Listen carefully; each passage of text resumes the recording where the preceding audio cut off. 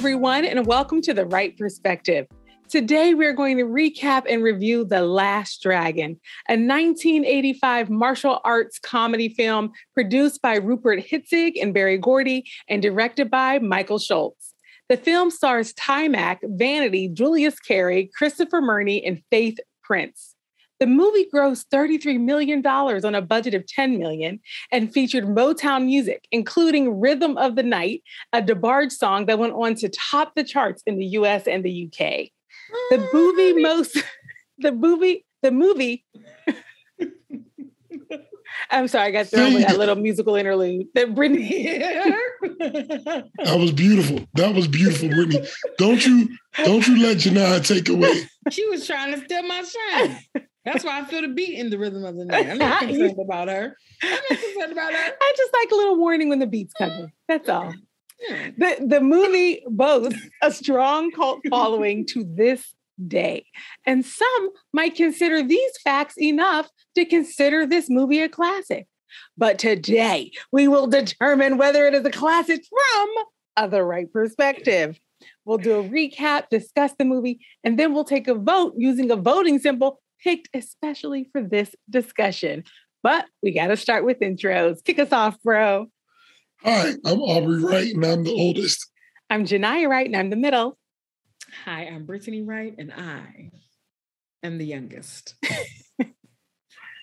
And for our viewers that are tuning in on audio, you're actually really missing out because Brittany and I have put on full 80s costume. Yeah. For this podcast. Now, you all are probably wondering the rhythm of the night. You all are probably wondering, why isn't Aubrey also in the mood and in the spirit? Well, that's a good question. Aubrey, can you help any of us understand why you are not also dressed up? You didn't want to dance the night away? Well, apparently, can I say that this idea came up? We're supposed to start recording at 6 today. Uh-huh. And this idea actually came up at about 6:27. Sounds to me like your perfect timing. As I was patiently waiting. All I hear was perfect timing. On the Zoom for my sisters to join me. And when they finally join me and ready to get started, then we start the whole process over. Because now, and apparently, all we wanted him to do was go get some turntables and a boombox and cut the sleeves off of his shirt. I said, just cut. Don't you have a denim jacket? Everybody has a denim jacket. Big bebop headphones. He didn't get them. You have a gray sweatshirt. You could have just cut the sleeves off. We just wanted him to go get his ear pierced real quick. Gosh, or put on a glove and cut the fingers out. Yeah. Where is this random glove? Listen, you use your imagination, bro. Have these things on hand. All right, you know. Do you think I have blue eyeshadow? I don't. This is lipstick on my eyes. Or would this be acceptable? These are all real clothes that I wear.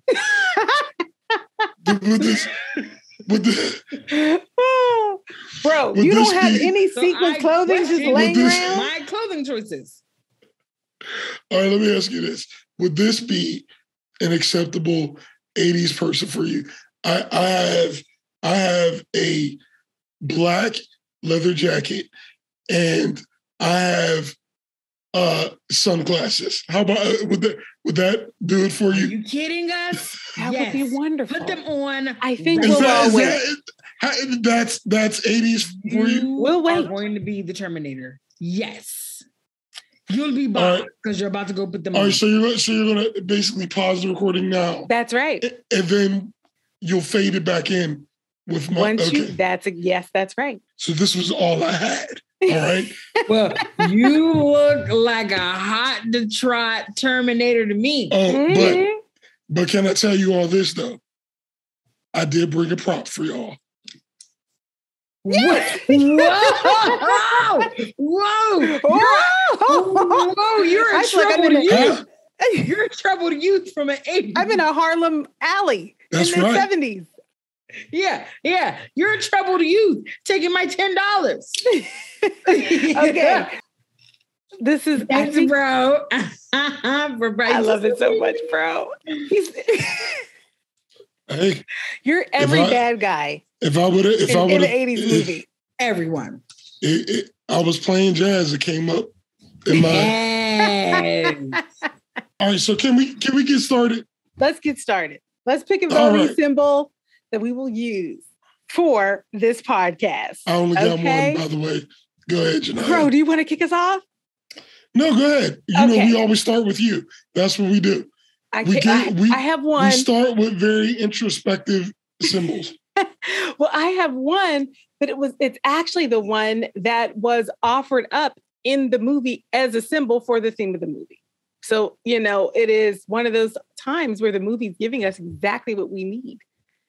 And I am proposing that we use as a voting symbol the empty fortune cookie. In the movie, the empty fortune cookie, the guru. She's back. I was not expecting that at all. The guru gives the empty fortune cookie to Leroy.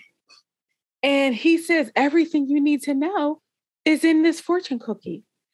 Leroy crunches the fortune cookie, and guess what? It's empty. There's nothing in there. Why? Because he doesn't need any additional information. Everything he needs is inside of him.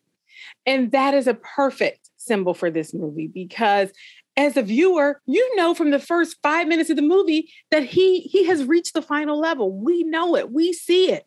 But it takes the entire movie for him to realize that he has made it to the final level. And so I think that fortune cookie, that you have everything you need already symbol, sums it up. That's my recommendation. And I think that was the most Genia symbol that we've had in a long time.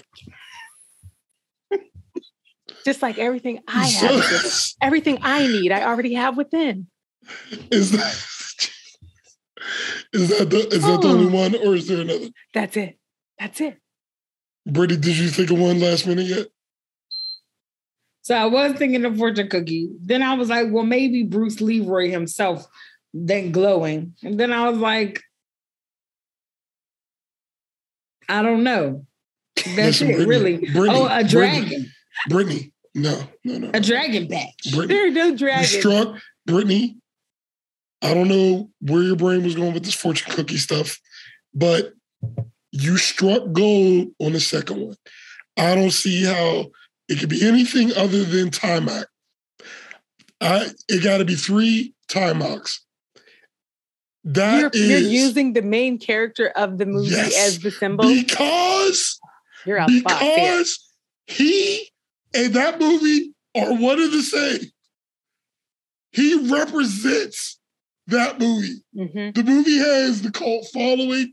People go to Comic-Con to hear from him because, and look, I love Taimak.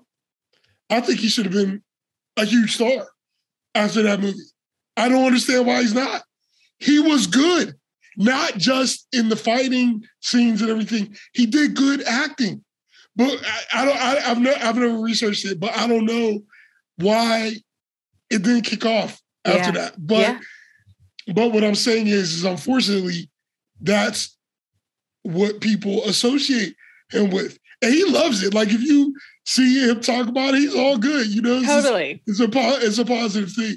And so I'm thinking in this context, he's so tied in with that. Because I'm trying to, he is the last dragon. That's what you're saying, bro.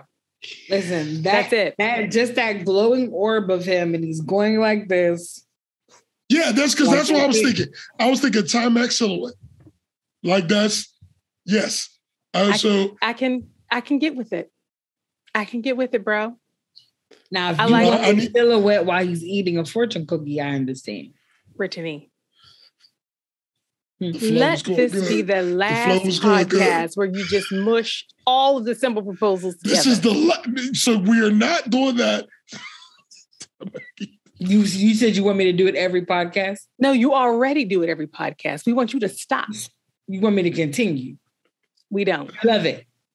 Please stop. I love it every time I do it. Don't do it anymore. I just do it some more. I just want you to know I submitted my paperwork and I'm getting it from. So we don't give severance packages from this podcast. I'll let you all know. I'm going to get two normal sisters. You're in this. Mm-mm. Once you're in, you're in. You're in. Who aren't able to dress up like a separate decade from 30 years ago on 15 seconds notice. All right. So can we agree on that? Well, let's go with it. So if the movie at the end, this movie will, at the end of this podcast, this movie will get 0, 1, 2, or 3 Taimak silhouettes.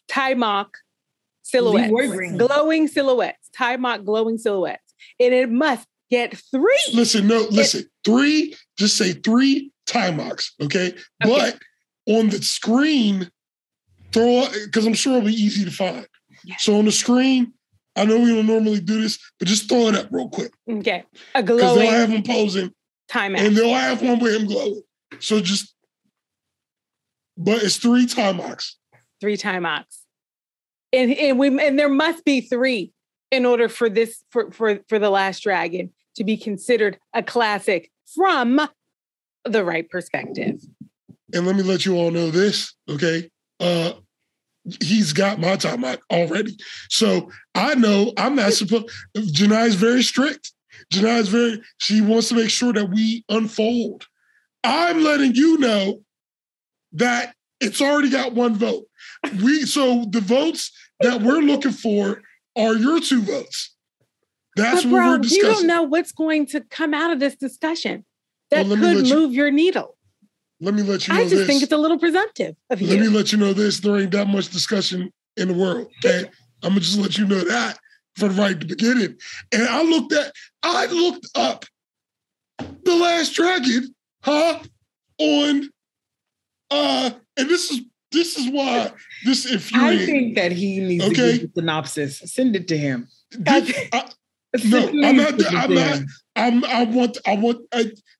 I like watching Genia as you do. And plus I'll be too emotional. But what I'm saying is I went on Rotten Tomatoes, okay? And first of all, the critic score was 59. I don't even want to talk about that. The audience score is only 86%, which means there are 14% of people who have a negative view of The Last Dragon. So, in protest to these 14%, I'm letting you know where I stand. Okay? You want to teach them a valuable lesson. I am curious to see how you all pan out on this, but I don't want to front. Like, I don't know what I'm doing at the end of this. Okay? So, I just felt a rare moment of me being transparent. I feel like I celebrate your transparency. Yes, I appreciate every last piece of that. I celebrate it.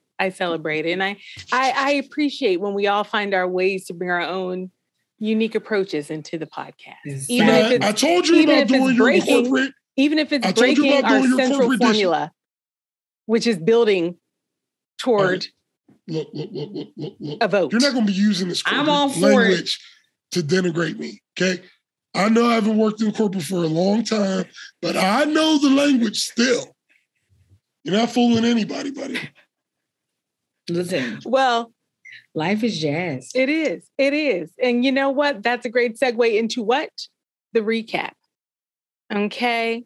Now, if you are new to our podcast, you should know we do a spoiler-filled recap because our content is from quite a while ago, generally. So, spoilers everywhere. Okay? All right? So, and then there are some people who haven't seen the movie, but still want to enjoy the podcast. So we do a thorough recap. Okay? All right. Let's hop in. Let's get it. The Last Dragon takes place in New York City in the 80s. A young martial arts instructor named Leroy Greene, played by Aubrey's favorite person, who? Taimak. He has been training tirelessly to attain the same level of mastery as his idol, Bruce Lee. The guru that has been training Leroy feels Leroy has made it to that level already, but Leroy doesn't believe it. And why doesn't he believe it? Because he doesn't have the glow, okay? The glow is the final level. It is when the spirit takes over for the mind and guides the body without thought, okay? Yes, now, we all saw it happen right at the top of the movie, okay? Because Leroy catches an arrow as a part of a practice exercise with his martial arts teacher, and he doesn't even know how he did it. But still, Leroy doesn't believe that he has reached the final level. So his martial arts teacher gives Leroy a special amulet, and he sends him on a quest to take it as an offering to a potential new master, Sum Dong Goy, supposedly the wisest man in the world that also happens to live in New York. The teacher also kind of tells Leroy to stop being so pressed, okay? Because Leroy imitates everything that he has seen done in Bruce Lee films, including the way he dresses. All right. He's so focused on martial arts, he doesn't even date. Okay. Leroy accepts his mission. And whenever he has time, he is asking around Chinatown, trying to hunt down this new master. Meanwhile, while Leroy is looking for Sum Dong Goy, somebody is looking for Leroy. Who? I'm glad you asked. He is the meanest, prettiest, baddest, low-down mofo around town. Sho'nuff. The Shogun of Harlem. Sho'nuff. He wants to fight Leroy to prove that he is the better fighter and that he's the master. And guess what? Leroy doesn't care, okay? He pretty much ignores Sho'nuff when he keeps challenging him to fights. Leroy has no interest in fighting for glory and attention. He only fights when needed, like when he sees a woman being kidnapped on the street. He saves her, okay? Now, it turns out that this woman is a famous singer and TV DJ, Lauren Charles, played by Vanity. And Leroy has to save her multiple times because her life is being threatened by a shady lowlife, Eddie Arcadian, played by Christopher Murney, who wants Lauren to promote his musical act on her show, aka his girlfriend, Angela, played by Faith Prince. Lauren refuses to bow down because she is not going to be under anybody's thumb. Eddie Arcadian, right. Nice try. Right. Okay. Well, then again, she might actually want to be under Leroy's thumb. Okay. Because she is feeling him. Okay. She loves the way he keeps swooping in all the time. You look like a master to me. She's picking up what he's dropping. He loves the way he just keeps swooping in, saving her every time she gets kidnapped. She gets kidnapped every 5 minutes. Okay. Man, that's a bad day. She's kidnapped a lot. It's a bad day, Vanity. Leroy likes her too, but he has no experience with women. Plus, he's very busy with his mission to find his new master. Right. And on top of that, Sho'nuff has started terrorizing Leroy's family and martial arts students, and all of this in an effort to kind of goad Leroy into fighting him. And if that wasn't enough, Arcadian is now after Leroy too. He knows that he has to take Leroy down in order to get to Lauren Charles. Eventually, Arcadian teams up with Sho'nuff, okay, to take Leroy down. Arcadian manipulates Leroy into a dark warehouse by, guess what? Kidnapping Lauren for a third time, and the fight is on, okay? At first, Leroy is holding his own, but then Sho'nuff gets the upper hand, and guess what? He keeps it. Okay, he has essentially beat Leroy physically and is now trying to break him mentally by dunking his head in water over and over again and asking Leroy, who is the master? Who is the master? Genia, I feel it necessary for you to talk about that he got the hand glow at this point. Who's Sho'nuff? Yes, because that's a very important. Do it, bro. That's very important. Sho'nuff got the hand glow. See, which a top fighter can achieve, the hand glow, right? And he was beating Leroy down with that. But he didn't have the full body glow. He did not. Yeah. He did not. Good. But it was enough. It was enough because you take Sho'nuff's hand glow. That's right. And you combine it with Leroy's lack of confidence. Okay? And that is why he is prevailing over Leroy. That's right. All right. That's right. And it's like physically, Leroy, he's almost thrown in the towel pretty much. He's not fighting anymore. That's right. He's just letting Sho'nuff dunk his head in water over and over again. And Sho'nuff is like, who's the master? Who's the master? He just wants Leroy to just crown him the king. But while he's doing this dunking of Leroy's head, Leroy's life is flashing before his eyes, including an incident earlier that day when he thought he had finally found some dumb boy, only to discover that he wasn't even real. Okay, Leroy's guru had sent him on a wild goose chase in an effort to help Leroy learn that he didn't really need a master anymore because he was the master. Okay, finally it sinks in. Leroy has reached the final level. And the next time that Sho'nuff dunks his head in the water and then asks who is the master, Leroy replies, I am. And he starts to glow. And it is not just his hand. Okay? It is the full body glow. And Leroy goes on to kick Sho'nuff's butt. Okay? And then when Arcadian tries to shoot Leroy in a final attempt to get his way, Leroy catches the bullet in his teeth. Okay, you can't do that with the hand glow. You got to have the full body glow to catch the bullet in your teeth. Okay, and then Leroy essentially ties up Arcadian and leaves him there so the police can retrieve him. Leroy saves his boo Lauren. He avenges his family, and he accepts his destiny as a kung fu master. The end. And then they dance to the beat of the rhythm. Of the night. Thank you, sis. Oh, baby. Oh, I just feel like I watched it again. So good. So good. Thanks, y'all. Thanks, y'all. And there's so much left out in terms of that's the main highlights. But there were other wonderful little through line stories happening. You know, we learned about Leroy's family. You know, they had colorful storylines. There were characters in Lauren's life that had interesting storylines, and even the subplots of the bad guys' lives. You know, so that is the main overview. But there were a lot of sub stories. You know, and bro, I feel like you got to kick off the discussion since you've already let everybody know how you feel. Well, first of all, let me take a sip. Of water. My ice cold water. It sounded like you were about to start a rap, an 80s rap. Let me take a sip. Listen, I'll bust one for you. Now, I fully know that this is a conversation that I am geared up to monopolize. And I was thinking to myself, how? Because my emotional attachment to this movie is not going to allow me to real time monitor myself to be able to allow, this is a group effort, but I can see myself running off. So what I did is I did something I haven't done in a long time. I actually took notes.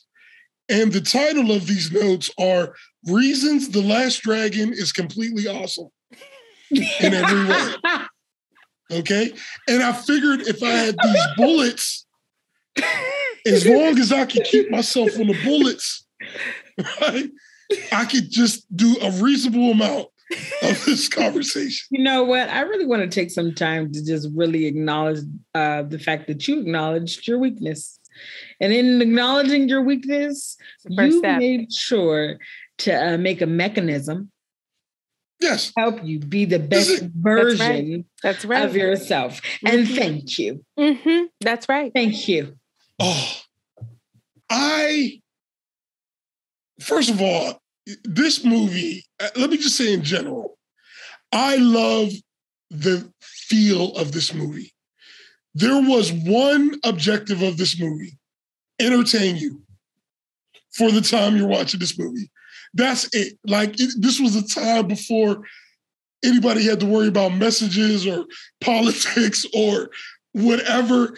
And it's so funny because in that, they represented so much. Like even when you had the transgender person in the theater, you know what I'm saying? Yeah. And like there wasn't no deal made about it. It was just, this is the community, yo. There's all different kind of people in this community. And I'm just saying, when you're watching it, it's just a feel good, entertaining movie through the entire time. It's a clear movie. It's good versus evil. There's even the hero's journey is not him having to grapple with using his powers for the wrong reason, or so his journey was just realizing, in itself, just how powerful he was. And I'm just saying, movies get so deep nowadays, and but I just loved that feeling of just, this is just and bro, I don't want to disagree with you on general tone. I don't.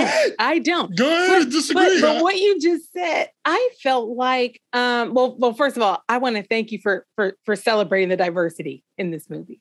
They had every kind of diversity. Okay. Racial diversity, gender diversity. I mean, a lot of movies, when you go to the bad guys crew, okay, it's all men.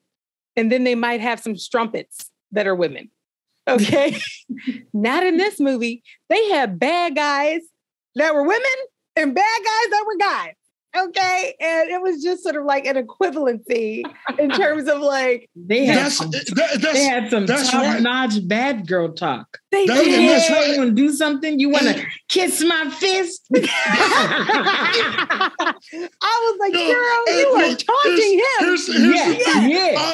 just love, because first of all, bro, that's the scene that I wanted to point out. The one Brittany just talked about, because I think that is the time where Leroy is tempted to use his skills for a selfish reason, because they're literally making fun of him in that scene in front of his students. And didn't you see Leroy get tempted to just knock them all down? And then he saw his students. He remembered his vow not to use his skills for selfish reasons, and he checked himself. But bro, he did have that struggle. Well, for me, and I'm not disagreeing with you, but I'm saying the way I interpreted it. First of all, I just want to say that this was a time where we were observing and enjoying, whatever you want to call diversity or whatever, but we didn't have to name it. It was just, this movie just got all kind of people. And I just missed that time where it wasn't them doing the thing. It was just, that's just how this story was best told. And bro, I don't think that's the case, bro.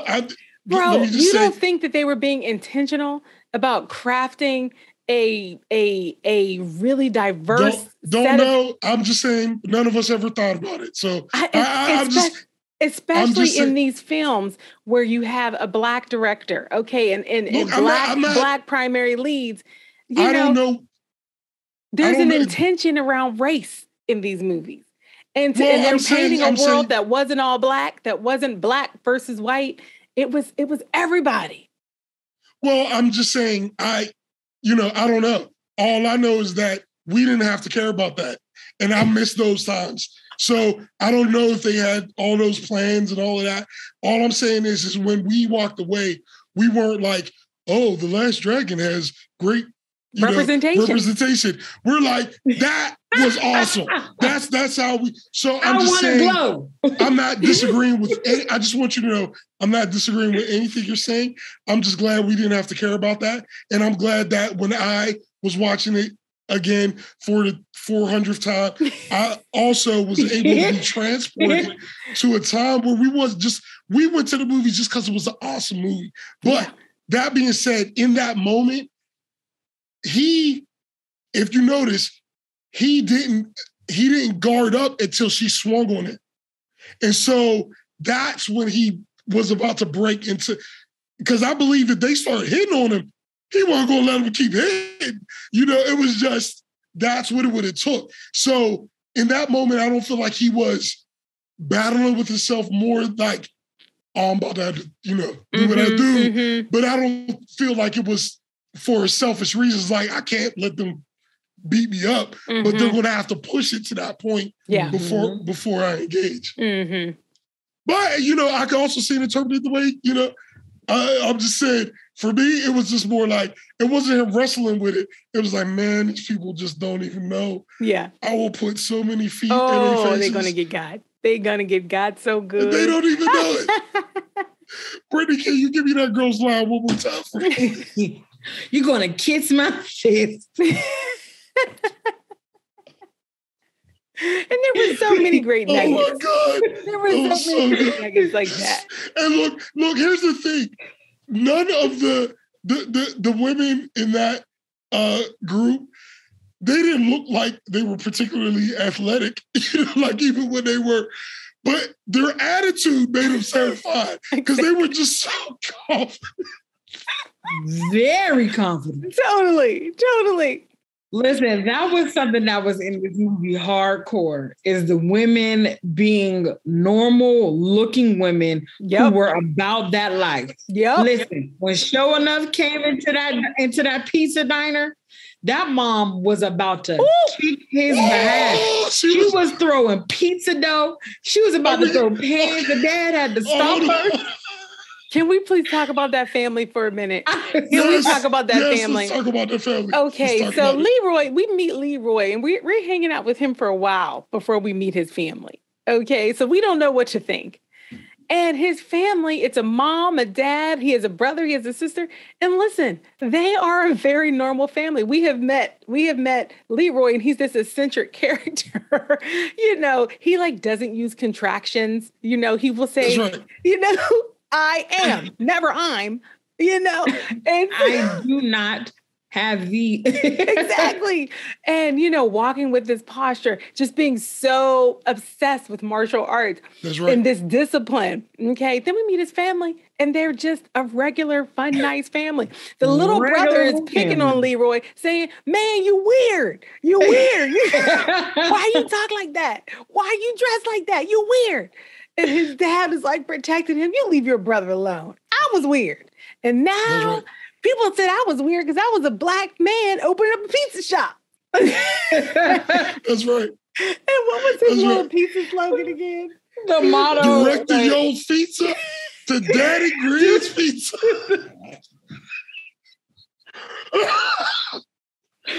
Who came up with that in the writer's room? Your pizza. Directed your pizza down to Daddy Greene's.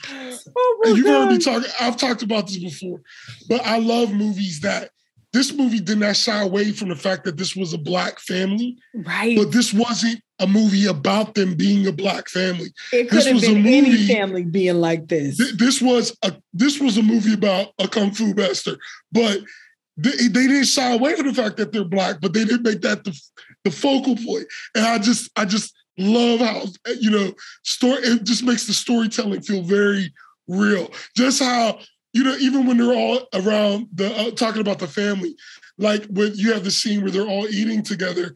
Keisha Knight Pulliam played the little sister. Knight, that's right. With Keisha Knight. She's so cute. So cute. But them just messing with each other and stuff, it just makes, that's how it is. Like you can think about us, eating, being in front of TV or whatever, and just not really messing with each other, but messing with each other at the same time. Yeah. And it just really makes you feel like you were really immersed in that moment. Absolutely. Yeah. And that little brother, Richie Greene, played by Leo O'Brien, by the way. Oh my gosh. Played that part. He was such a delight. Can we talk about the acting? Because I thought the acting was good all around. Like the moment when Leroy came after Sho'nuff busted up the restaurant where Brittany was talking about, that mom was about, I think she could have hung for at least a while. And she might not have won, but she was going to take a couple of... She threw pizza dough in two of their faces. She started picking up pans. The husband tried to stop her. She was like, she was about to go off. And I was like, I know that's right. And the look in his eye when he came in and he was just crying, but not too much. Just that, I mean, that's like Denzel Washington. You know, like when we talk about Glory and he was getting, whipped and he just had that tear, like that just came down. Like, you got to put yourself in that mental space. And even when, what's her name? The Vanity? No. The girl, Eddie Arcadian's Angela, the Angela character. Like when she was going off on him, like she did that. She did that scene. She did a great job. Sorry, because I just wanted to say that one more thing. Well, so bro, you actually, you kind of, you mentioned Denzel Washington. Denzel Washington actually auditioned for both Leroy and Sho'nuff. Okay. Mario Van Peebles was considered for the role of Leroy. Okay. Wesley Snipes auditioned for the role of Leroy. Okay. And wait till you hear the list of people that were considered for Sho'nuff. Jim Brown, Fred Williamson, Ron O'Neal, Billy D. Williams, Carl Weathers, all considered for the role of Sho'nuff. But listen, y'all, Billy Blanks was considered for Leroy. Lawrence Fishburne was considered for Leroy. And so it's like, I think the acting was good. But when I think about what Lawrence Fishburne could have brought to that part, I'm like, especially now that I know him as Morpheus, I'm like, oh my gosh, Lawrence Fishburne might have killed that role dead, And I will also just in terms of like a fun little tidbit, I've been looking forward to the tidbits. Let's get some tidbits. I just, it's so funny when you think about all of these Black actors, auditioning for these two roles that we know, actors we know. So Taimak, he was a martial artist. He was not an actor. Okay. And on the flip side, Julius Carry, who played Sho'nuff. Correct. He is a martial artist. He is a martial artist. Okay. But he was not an actor at the time. And on the flip side, Julius Carry, who played Sho'nuff, he was an actor. He was not a martial artist. And so when you think about the casting for this, they really were looking for a secret sauce. And in some cases, it took a lot of work to get the person to actually be able to convey the role. Julius Carry, there are reports that he got sick of his training, his martial arts training, okay? And Taimak had many acting coaches working with him. They had multiple acting coaches to try to get him up to speed, okay? They did a good job. So, bro, you're complimenting the acting. They had to do some work to get him to where he was. And they did it. And he obviously did it too. Because like, you could tell that what's the guy's name who plays? I'm gonna just say Sho'nuff, but you could tell Carey. Julius Carry, the guy who played Candyman, right? Yeah. You could tell that first of all he was. I mean, because he killed Sho'nuff. Okay, he went all the way in. I would put him on the list for like best bad guy ever. I thought he was massively the bad guy. Because that's the thing about these movies is that you can't go halfway. It would be corny. Like it's so corny. You gotta stick it for it to work. And that's what he did. I mean, he just embodied it. But you could tell during the fight scenes, he's athletic, but you could tell he wasn't a fighter. And you could tell, you know what I'm saying, Taimak is an actual fighter. So, but you could tell that they both did the work to, get out of their comfort zone. What did you think of the acting, sis? I thought it was like, a corny 80s movie. I didn't. So, you know, I didn't think about it the way I'm like, they did do a good job. I was just kind of like, this is, you know, an 80s movie. They're not looking to like get any awards for this, you know.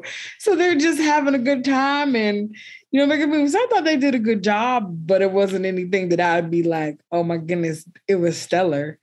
So yeah, I think about it because this movie came out when I was born. And so literally. This is my first time like in years watching the full movie. So it was just kind of like, yeah, this is definitely an 80s movie. And I could see why this movie was fun during that time. So that kind of, so I thought it was, you know, good. And they shot the whole film in 44 days, y'all. They shot the whole thing. And that was a month and a half, you know? Because the thing is that just like Brittany, I've never really noticed it until watching it in this context. Because like all the time, I'll just watch it because, you know, it's one of my favorite movies. But I'm just saying, to Brittany's point, I feel like now that I was watching it to critique it, I was expecting for the acting to seem corny to me, but it didn't. You know what I'm saying? That's why. So I'm just saying, I feel you, Brett. I feel you that. Like, I thought Julius Carry I thought Sho'nuff, to me, that was really stellar acting. I felt like he was fully in that character. I thought that the rest of them, I just thought the rest of them were fine. You know, I thought the rest of them were okay. You know, I didn't think anybody else was. Say that. Yeah, it's making me laugh to hear y'all say that because I'm just Janai agreed with you. She said they're fine. No, I just thought I thought it was just funny. Like even hear you say that he was like so good. And I thought Sho'nuff was so good though. I thought he did a great job, but I was just like, I mean, in my head, I'm just like, he was, you know, I thought that he was having a good time. Like he was like, you know, like he could shut it on, like in my mind, like, on that set, he could shut it on and off because it's like you go into it and you're being this big mean guy and you're doing things like coming in the middle of a movie and like disturbing the peace. You're breaking tables at a pizza shop. It's like with such a meanie pants. Exactly. I was like, you're being mean for no reason. Just walking around being a tyrant, just being for no reason. Just what's wrong with you? What about Lauren though, sis? Lauren? Huh? Lauren, the character played by Vanity. What did you think of her? Oh, I thought she was so beautiful. I loved how she did not, it wasn't like, oh, we're taking her out of this car. She was like, this is not the way, who are you? And when she saw that something was awry, she fought back. She hit with a purse. She hit with her fist. She was like, if y'all gonna take me, y'all not taking me quietly, everybody's gonna know. She was screaming, help. I said, I know that's right, Vanity. Because Vanity was like, well, I'm gonna die loud. And even when they had kidnapped her and he was like, you're gonna play my girlfriend's video, she was like, no, I'm not. She was literally kidnapped. Had no way. She was tied to a chair. She had no way to get away. And she was still standing her ground. She was there. I'm just going to have to die because see, I'm not playing this video is horrible. And then even watching her, though, it was kind of funny. And this is the part where I was just like, oh, this is like a cool 80s movie. Because when she was singing, I was like, this is that 80s sound. I was like, just so like, there's tone, but then there's not. Like, it's something happening there. And it's like, but I love it. That's what Janai was talking about. She said, you know, she was listening to Vanity 6. And they can't sing like that. I'm like, it wasn't about singing. It was about making the sure wasn't. It was about making the good, you know, if you put all the, like if you played at the club, it's fun to dance to. And her facial expressions that she was making when she was singing, I was just like, these facial expressions are so odd. But I was like, but for some reason, I get it. Like it was 80s facial expressions, Brett. That's how you express yourself in the 80s. Listen, and something I want to say is that Vanity was sexy this entire movie, but she had all her clothes on. Yep. Vanity was never inappropriate in terms of like revealing so much. And her body was just a regular woman's body. And I say that because I'm pointing out that right now, people are really in love with things that are manufactured. And just to see Vanity be naturally beautiful, hair teased out, looking a mess. I was like, I don't know why this was a style then. That's concerning. And then I was like, but her hair teased out, had her makeup on, and her dress maybe came up mid-thigh. Either way, even if it would have came up all the way to the top, it still was just nice. And she had on shiny tights. She had on shiny tights. All the time, shiny tights. Her tights were shiny. And I was just kind of chuckling because I was just like, what she has on right now, I will wear that outside. This is cute. And so... I think that was definitely... That must have been a choice because Vanity did some off-the-hook stuff. Listen, one of her famous songs was Nasty Girl. We're gonna stay in positive, but I'll just let you know that Brittany, you took my next sentence out of my mouth because Vanity was so sexy. And like, to me, it's one of the all-time sexy performances. Like, I like Jasmine Guy in Harlem Nights. You know what I'm saying? Like, we gotta put that on the list. Oh, that should have been on the list, but yes. But like when it's on there. When Jasmine Guy was smoking that cigarette off that long thing, and she's like, it would be advantageous if you were to join our organization, Mr. Quick. You know, it's just one of those we moments. don't know that joke. You will. And it's really sad. Picturing it. But I'm picturing. But what I'm saying is when she was Jasmine her two sexy moments when she was like, oh, I'll show you some moves. Yes. In the car. But the big one was, you look like a bastard to me. Listen, that was another thing. Every time. Her flirting was not covert. That's right. I was like, they want to take a lot of times this boldness away from women to be able to just say what you want. And she wanted Leroy Greene. Yeah, she did. She thought he was cute. She wanted to say, I'll teach you some. She said it. I'll teach you some moves. She did not shy away from that. I love that. With her eyes, where he was beating the people up. Oh, she was loving it. She was just looking at him like, so you just gonna kick both of them in the face. All right. Got it. Which that is something I think that is Aubrey really helped me because, of course, you all know I text Aubrey and Genia as I'm watching the movies because I know they love that. So fun. And so, and even if they don't, I will continue to do it. And so... Well, like I said, I have an archive of both of you all watching Game of Thrones. I'll release that at some point one day. I'll post those. So at one point I had messaged them. I said, now why they got Leroy in this yellow onesie? What's going on here? And Aubrey texts me back like that is a call to Bruce Lee. And text us a picture of in our sibling chat of Bruce Lee in the exact same yellow onesie. And so I thought that was cool.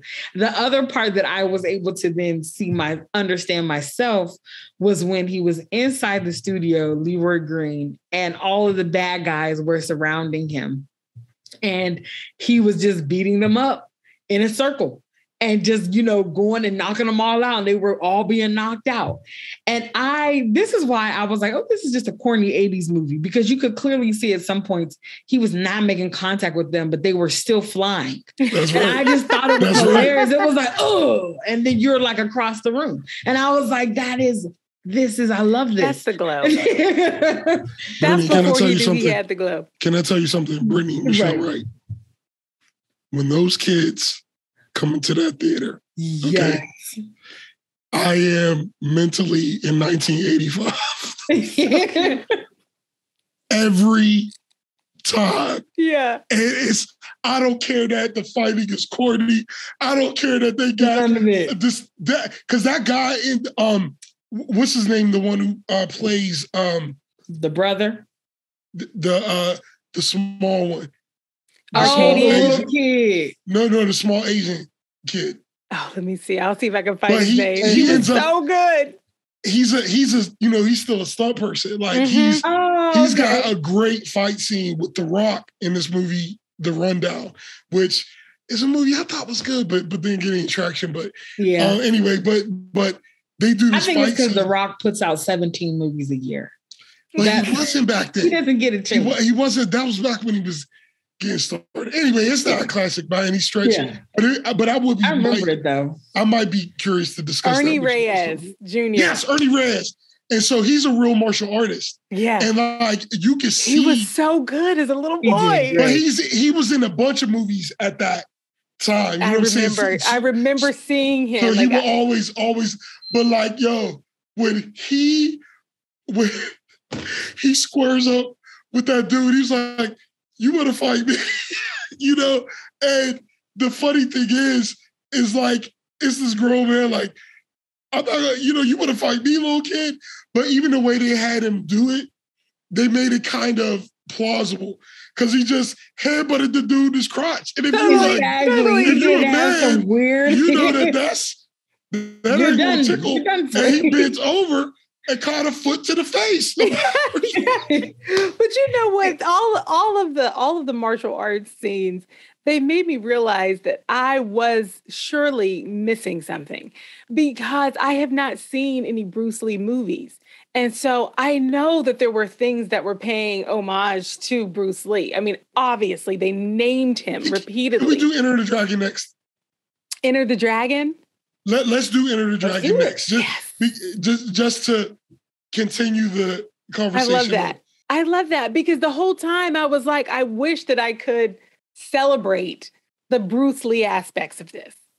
And just at that time. I can't wait. I can't wait for you to watch. I can't wait. I think about something else I texted Aubrey and Janiyah was that I love the fact that there was a time where people were in love with martial arts and with Bruce Lee because it was people fighting with their fists and it was teaching children that it's mind power over just the power of your fist.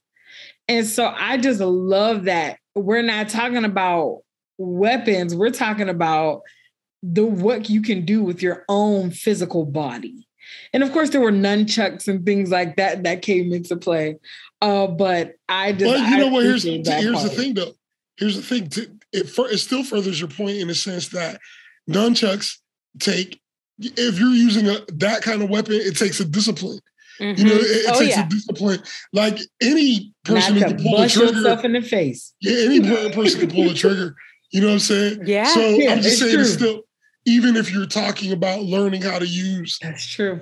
A weapon is still a discipline as opposed to, and it's funny because, I mean, martial arts has, gotten bigger and bigger. Back then, it was all about Bruce Lee and people, thinking that you could actually do that. But then, a lot of people started taking karate. I even was in Kung Fu classes back then because of that. And then like as the 90s came, what came from that was you start hearing about mixed martial arts. And that's, when people started actually figuring out all these different styles. But the point I'm trying to make is Bruce Lee, in a lot of ways, kind of was one of the first ones to do that because Bruce Lee came out with something called Jeet Kune Do. That's it, the style of fighting that he came out with. And the whole philosophy behind this style was not being a style. It was like being water, so you can move and flow in whatever you need to do. So I'm saying when that's going through all the movies and they're coming out and things like mixed martial arts, because now it's not just about one thing. It's like if you see an MMA fight, they'll talk about all the stuff that they know, and I'm just saying Bruce Lee was one of the first actual mixed martial artists. It's just interesting to see him reverberate out because, like, look, if you were a kid in the 80s, you understood Bruce Leroy's obsession with Bruce Lee. Totally. And we have to make sure in that one scene to talk about the little brother. He didn't know martial arts, honey, but he knew breakdance. And he got about them ropes. Oh my God. He was like, Richie Greene, yeah. played by Leo O'Brien. He did a little breakdance. He was tied up by the Arcadian and the bad guys. And he did a little breakdance to get out of the ropes. He breakdanced his shoes off. I was like, okay. But to me, it was a real tribute to the era. You know, like there, and when it was the costumes and it was the moment that they were bringing to life, but there were certain things in there that were just paying so much respect to the time.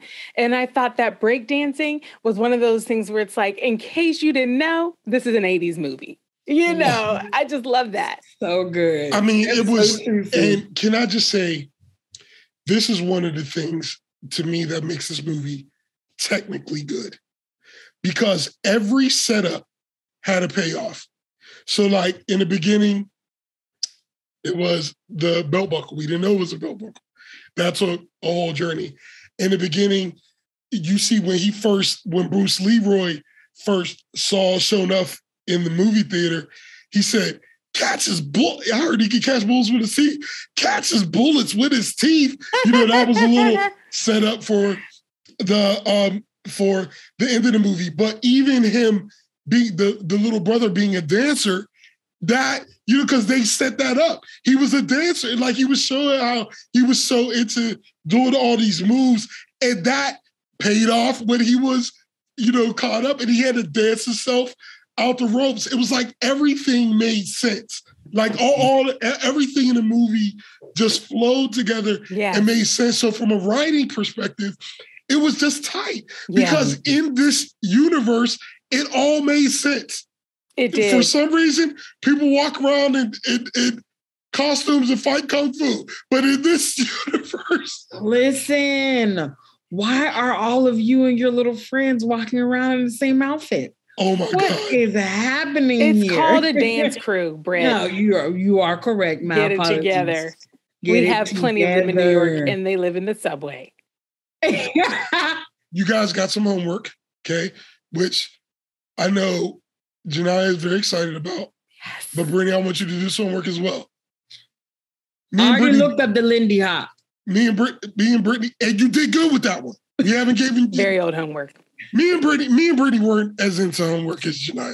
But you know, hey, listen, we I did it because I had to. We eventually graduated as well. But look, so anyway, so here's I want you guys to look up Bruce Lee versus Kareem Abdul-Jabbar. Guess what? I did it already because I watched this with James. That sounds about right. My boyfriend James had me look that up.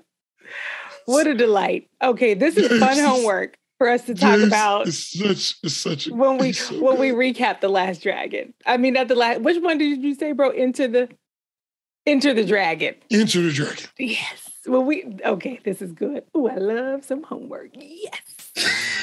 Meanwhile, but I'm going to do it 10 minutes before we It's the movie that brought that iconic, you know. Yeah. But can we also talk about the music, you know? And let us talk about it. Let us talk about it because it's another thing that, well, first of all, this is Berry Gordy's movie. So it was Motown, okay? What are we going to do here? But the truth is, Motown was the sound of the time. Yes. You know, and so even if the movie had not been done by Motown, it would have needed to have Motown in it to to tell the story of that time. You know, and there were so many songs that were written for the movie. I mean, the title song, The Last Dragon. Okay, they had a song called The Glow. Wait. You just gonna have to stop there for 1 second. The Last Dragon by Dwight David. Performed by Dwight David, written by Bruce Miller and Norman Whitfield. It gives me the same feeling as the Rocky theme.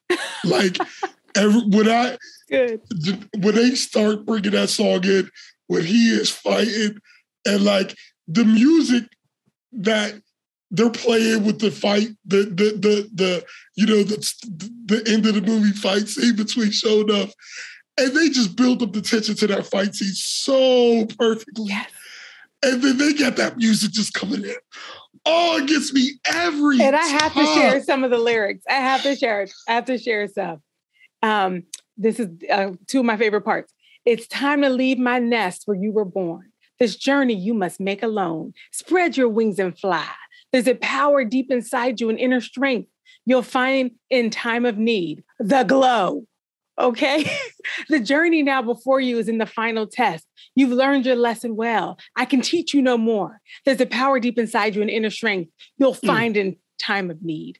The glow. You are the last dragon. You possess the power of the glow. You are the last dragon. You possess the power of the glow. And they just keep saying it. Somehow, I'm staying in the seat instead of running out this place right now, which is what I want to do. Run out and I'm coming. You know what? This is the first time in a long time that I did pay attention to the music and enjoy it. Because normally I forget it. But it's like this time, I think it was because I knew it was Berry Gordy's movie that it made me pay attention. I was like, oh, there's about to be some good stuff in here. Yeah. And then I was like, this is a movie for everybody. There is musical performances, there's family, there's action, there's, the Hallmark moments. It's just, yes, it does. It got everything. And even those moments, Britt, those moments weren't even corny. Like, they're still not corny to me. Like when he's trying to say, can you show me some moves at the end? Can you show me some moves? And then they cut it off. Can you show me some moves? And it's that's not, it's just perfect. It was just right. But it was corny because he's corny, not because the movie was, not because it was cornily done. Yes. Yeah. Yes. And the music itself was integrated so well. It was. So they played the Barge video, but it didn't feel like it. It didn't feel like, you remember when we were watching the awful Last Matrix and how do you really feel?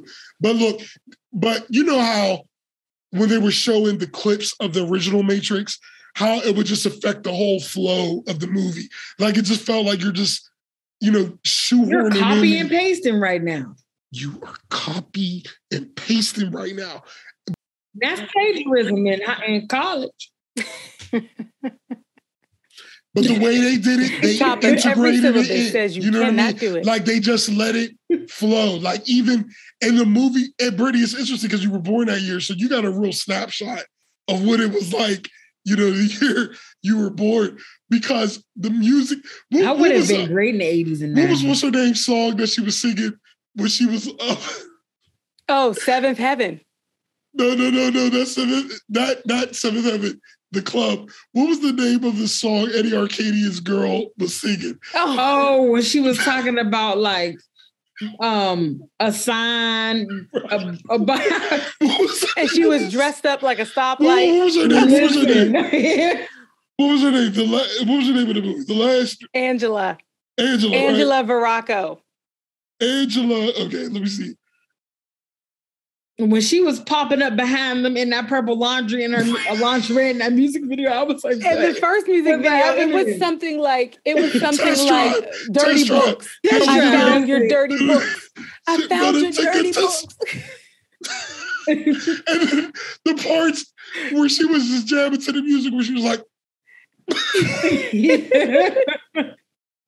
like, even that, like, it was so 80s. It was so...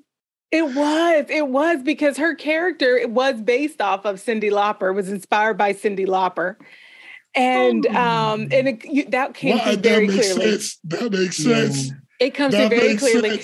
And I will just say, Faith Prince is one of those people that has been in so many things. Been in so many things, and I will just say, I thought she brought so much to that role. I thought she brought so much heart and depth into that character. It's one of those characters that could have been a throwaway in terms of casting, because all she really needed to do was to be like a sexy girlfriend, that fell out of love with her boyfriend when he went too far to the dark side. So that could have been a throwaway casting, but they really did a great job, because she made that character someone you actually you felt with her. You watched her being really disappointed in the way that Eddie Arkadian was evolving. We watched and understood that she was seeing something in him she hadn't seen before. We watched her become afraid of him and disgusted by him. And we felt her triumph when she got her courage together and went back to Queens, to Kew Gardens, That's right. And he was like, you're just, a nobody you're from Kew Gardens. And she was like, you're from Kew Gardens too. Totally. I know we already said it, but she nailed that scene, man. She did. She did do a great job. She did. She definitely did. Now that part, I will say that was, I mean, if I had to like quantify, like not corny 80s acting, she did do a great job. Because that's the thing, like in a corny 80s movie, when it's time to act, sometimes they don't show up. But sometimes, like you said, they do. You know what I mean? Yeah, like sometimes they don't, but sometimes they do. Sometimes they do. I thought it was fun too, watching them, the little parts that were still kind of funny to me. Like whenever the three boys, they were waiting to see Lauren, because the younger brother was in love with Lauren and that is going to be his woman. And so he took him and his Get your hands off my woman. Aww. And they were going to like go and basically support him for getting with Lauren, because he was going to be there. And so, but there was this part where they heard the music playing inside, because Lauren was already inside with Leroy. And so they're going around the back to sneak in. And it was funny just watching their little friend, him not be able to hop up on the top of that thing. Yeah. And so they had to like pull him up. So and he was always saying, "Wait up, guys." And I was just laughing because I remember as a kid, there was this one time everyone was hopping the gate. And I went and knocked on the person's door and said, "Can I just come down those stairs and I'll meet them in the backyard?" Because I couldn't have a gate. And so it just made Did they let you? Did they let you? Did they say, "Get away, scallywag"? Get out of here. They said, I did. I said, "Well, I'm going to go into the house. I'll meet you all back there." And so it just, when I saw him, I was like, this is so real. I was like, I don't know if this was written in, like struggled to hop on top of this thing, or if that was just like, all y'all get up and it's like, he's not going to be able to do it. He's not going to be able to do it. Yeah. And so I love when movies have those little parts in a movie that just make you feel like there's a video camera walking around with these regular people in their regular life. And they just don't, you're just there. Yeah. Like, you're just there watching it. So, and even to the younger brother's character, for whatever reason, I wish they could have explained that. But Keisha Knight Pulliam's character as a little sister, she had two different names. And so so the little boy, and this is when you have a child that's like, has a smart mouth as a parent, but you're like not always correcting them, because it's just like, that's just them. And so he says, that's what's wrong with her now. She's confused. You don't know her name. He was the perfect. That was perfect casting. So I mean, he was like, when I think about what 80s acting was, like, to me, it's that little boy. Yeah. That to me, he did such, because neither one of his parents were just like, well, let me take that back. His mom was like that when she's about to protect that pizza shop of her family. She was like, I'm not playing with y'all. That family felt so real to me. It felt so real. They felt so real. I really did love it. They were like, leave your brother alone. He's just coming down from the roof where he's made a makeshift garden to do his martial arts stretching. Leave him alone. You know? And then they were so happy. They were so supportive. They were so happy though, like secretly when they saw him liking the Lauren character, they were like, They just started smiling at each other like, take him to meet her. Please. Please.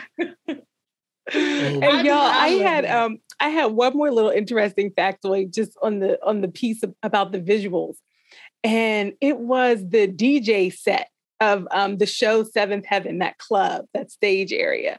Mm-hmm. Because to me, that also looked very 80s. Yeah. You know, there was something about it that just very bandstand, very it really Club 54, the time. And I was wondering where, you know, like what was the story behind that set? And it turns out that it was custom built video equipment. They used about $1 million worth of video equipment. They had 3 professional Sony Betacam players, and it was the only 3 of their kind in the world. And they were especially developed for the movie. Wow. And so they had to modify the transmission of the video in order to accommodate the filming of the video sections in the film. It was just like, it was one of those things where it to me, it was like the little boy doing the breakdance skit out of the ropes. You know, there was just so much attention, I thought, to bringing that club scene to life. And I appreciate that the whole budget was $10 million. And so they used 1/10 of the budget on just the video equipment for that scene. Wow. That is how much work they put in to bring that to life. It paid off. Here we are in 2022 talking about it. Yeah, totally. It paid off. When I saw that floor there, I was like, man, I want this floor in my basement. I want a floor like this in the basement. Oh, God. This is fantastic. See-through floor. And you know what, y'all? If somebody just said, design Brittany's perfect house, I would put a music video stage area in it. I'm not surprised to hear you say that, sis. It sounds right. Listen. Well, you guys both can use storage for your 80s costumes. Right next to your 90s costumes. And bro, wait, I have something else. You mean regular clothing that I wear all the time? I'm sorry. People like sequins. This is a top-notch. This is a top-notch jacket. I have no regrets. I have no regrets. Bro, when I was watching this, in the same way that I was like, man, I don't really know Bruce Lee, I also thought about the Karate Kid. And I was wondering which came first, Karate Kid or this movie. Karate and Kid. So, okay. And bro, you're right. Because photography for Karate Kid started in October 31st, 1983. Mm-hmm. And filming for this movie started April 16th, 1984. But I just want to say they were both in the hopper at the same time. They started filming pretty much just a couple, like half a year apart from each other. I mean, they were both, it was that time. It's funny because I'm actually watching or trying to watch Cobra Kai right now. And I don't know if you all know I've heard great things about it. No, I don't. Well, anyway, basically, Karate Kid was like a big part of somebody. I think I should put that on the list. Who was 7. Oh, yeah, the first one, definitely. But there ended up being like 4 movies. Yeah. It was Karate Kid 1, 2, and 3. Mm-hmm. And then the next Karate Kid. And then they did the one with Jaden Smith. And Cobra Kai is based off of those 2 main characters from the first movie as adults. And they both, you know, it's Daniel Russo and the other guy, I forget his name. But anyway. So, I heard it's good though, bro. Yes, it's definitely interesting. It's respectful of.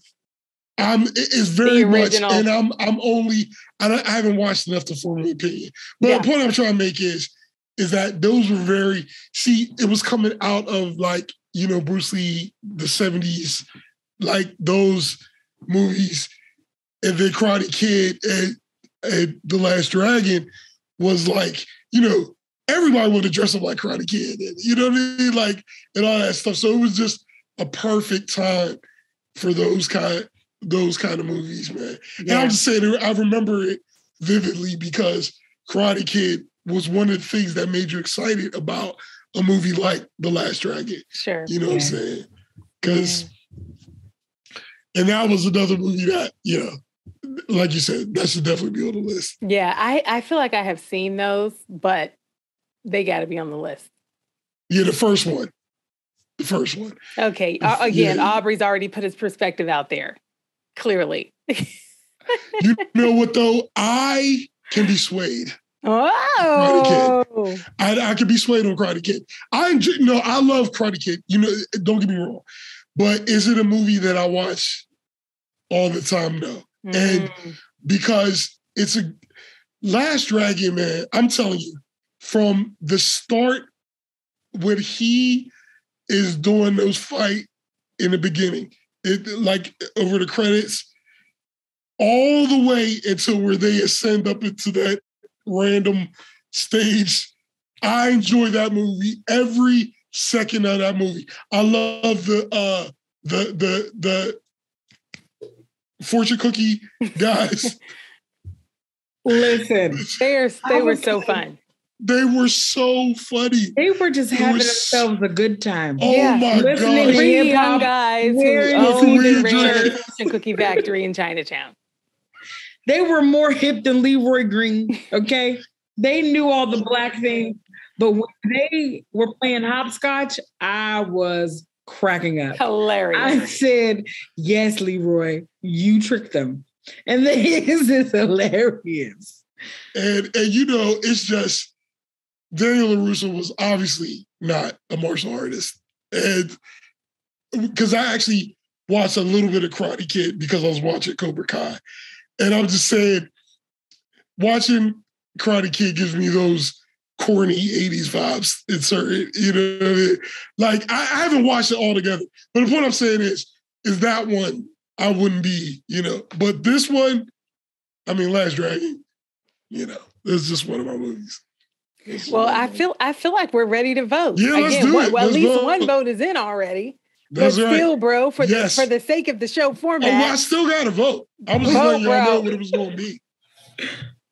Yes, The Last Dragon gets my Taimak in full body glow.